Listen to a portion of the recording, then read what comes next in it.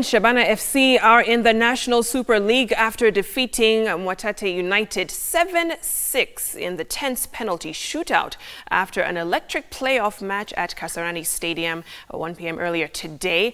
John Musioka scored an early goal in the second half in the 46th minute from inside the box. However, Shabana FC didn't lose hope by leveling it up courtesy of Dennis Onyango in the 61st minute with a fantastic header.